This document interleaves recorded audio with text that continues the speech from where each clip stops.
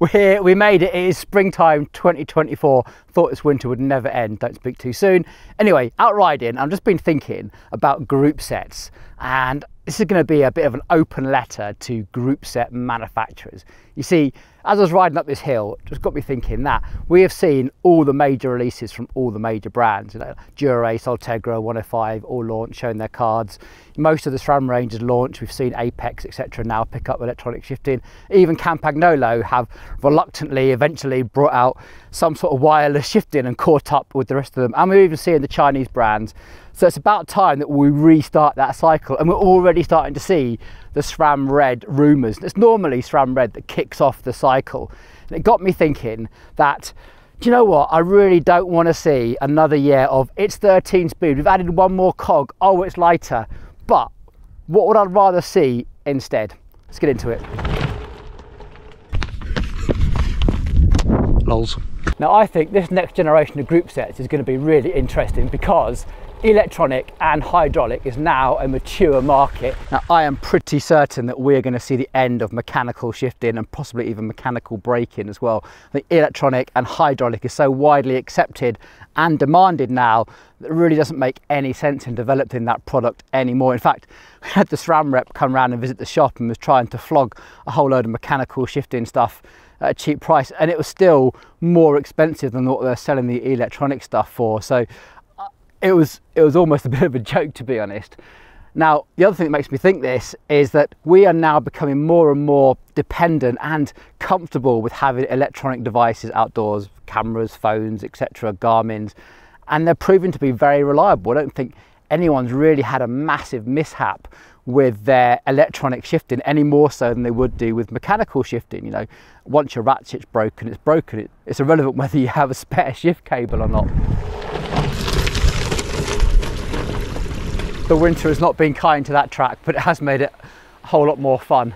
Now, one more thing about electronic group sets is a whole bunch of stuff is happening. Now, the industry, as you know, has been in decline by quite a lot, which means that the pressure is going to be on with these brands to innovate, but also to try and consolidate, try not to have so many SKUs and parts and bits. Like if you look at the current Di2 stuff, how many different types of cables and junctions there still are, whereas SRAM, universal battery, etc. Also, that European legislation, right to repair, universal charge cables, all that sort of thing, is all going to come into play with this next generation of group sets. So, what features would I really like to see? The first thing I'd love all the brands to change is sort out the general ergonomics of their shifters. You see, with electronic shifters, I don't see why we have to be constrained with, you know, trying to replicate the sort of the sound and the feel of mechanical shifting. We can put these buttons anywhere we want. I don't think it's best served in these button area that they have now. The Campagnolo trying to recreate is all very romantic, but I don't think it's practical. Why would you do that, especially having a lever here where it's just always in the way? This is all very nice, I quite like this, but any gravel rider will know when you're descending, this is great when you've got 3 fingers wrapped around the bar and you can brake like this and you can shift, but every now and then you're on a bit of gravel and you're up here and you want to do some braking and this gets in the way, especially if you've got short hands or if you like to run your brakes with any sort of modulation. Now, I don't see why it has to be like that. And also, I'd love to see if we had even more control and adjustability around where we want our brakes. So we have, you know, the lever throw just how we want it, you know, the bite point just where we want it, you know, the reach adjust just where we want it. At the moment, I still think those controls are a little bit arbitrary. They don't really work that well. And I'd love to see if we had like buttons here potentially so that we could just shift in a variety of different positions or have control of our Garmin's, a bit like the GRX does on the Shimano system. And also having some sort of shifting here when you're on the tops would be fantastic. Not like we've seen now with those wireless blips that we now have to get aftermarket bits to make them all look nice, but I don't see any reason why that can't be almost invisible, just hidden under the bar tape. Like, while I'm at it, one thing I'd love to change is just the whole transition from like hard plastic and onto the bars and where the bar tape sits. You know, I don't see any reason why we need to have hard edges around here at all. I think this can really, really be improved massively. Right, on we go. Next gripe then, if we are going to have lots of integrated cables that go through the headset and stuff, don't take the piss out of me for having all these headset stacks. The frame is way too small for me. It is what it is. I think we need a much better way of disconnecting and reconnecting brake hoses again that don't demand a whole new cable being run. In fact, here's a bit of banter for the comment. Now, I got into a bit of a hoo-ha with a journalist who was whinging about, you know, routing cable through the headset like this. And I made the argument that if you're going to be doing a full strip down rebuild service of your bike, I don't think it's any more difficult to route the cable through your headset than it would be if they were external. Now, yes, if you were just going to service your headset completely independently of doing any other work, this is definitely a lot more difficult. But if you were already moving the bar tape to change your shift cables and your brake cables, then I don't think this is any more difficult, because you'd also have the headset out anyway. Running a brake cable all the way through your frame internally and out the other side, bleeding it, I think doesn't take any more time. But anyway, tell me I'm wrong down in the comments, I'm sure you will.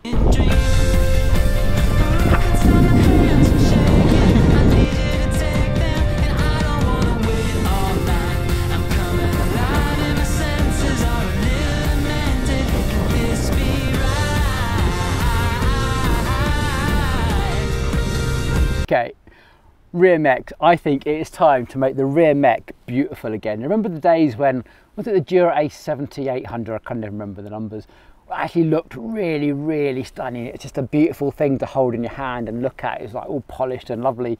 I want those days back. I think the rear mech should be like a real highlight of your bike, like really shout about it.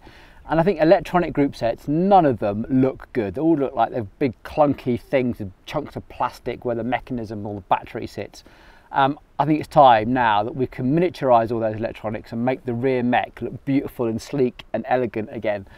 The other thing I'd love the rear mech to do, and even the front mech actually, is it's about time that we really got on top of the sort of the vibration sensing. You know, when you haven't got a gear that's just quite right, for whatever reason, they'll work perfectly. And one day you just go out for a ride and just one gear that's just not quite aligned, you sort of micro shift it out.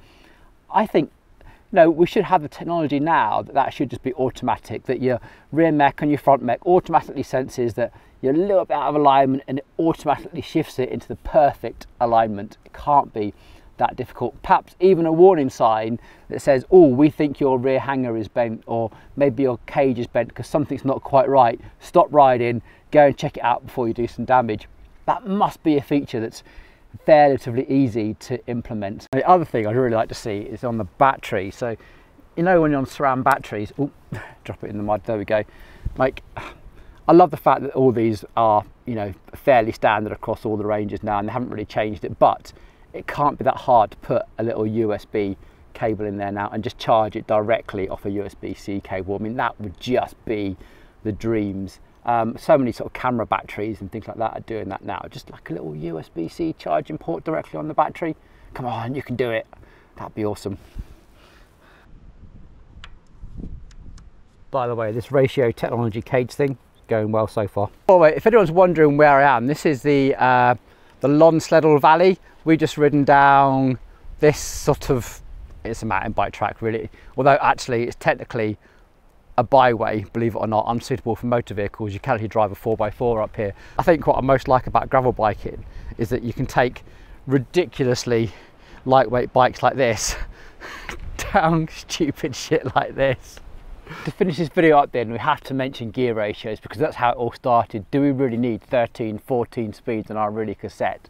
Now, I think we've probably got all the gears that we possibly need, the equivalent of a 5211 as our high gear, right the way up to something less than a 1-to-1 ratio on our climbing gear, if we really want it. What I would like to see is it making it easier to change gear ratios if we want to. So if we do want a nice lightweight climbing gear, if we're going to do something like Fred Whitton Challenge or go and do a big alpine holiday or something where we perhaps don't need the big 52, or even if we're doing one-by stuff with gravel riding, especially, where most of the time I'm happy with my 40, 42 setup, but if I'm going to do some bike packing and I'm loading this up with loads of bike bags, I want to switch that down to a 38 or something, because I'm going to be carrying more weight and I just don't need the high gear. So the ability to change chain rings, I think, would especially interest me in the next generation of at least gravel group sets. And then finally, the last thing I'd really love to see, and this goes for nearly every single group set, is just a tightening up of the quality. Like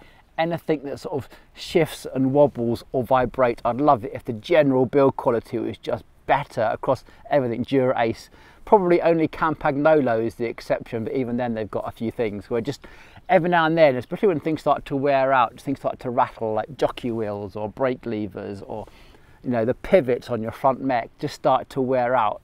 I think we can definitely build some more durability, especially into the top tier group sets. That would be really, really nice, just to have a completely perfectly silent group set. Oh, wouldn't that be nice? Okay, I think that's it. I think that's my wish list complete. What's on your wish list? Get down in the comments, let me know. If you like this sort of content, then you're going to love the next video coming up where we do a complete teardown of Campagnolo's super record. We spent about a week filming it. It's been really interesting.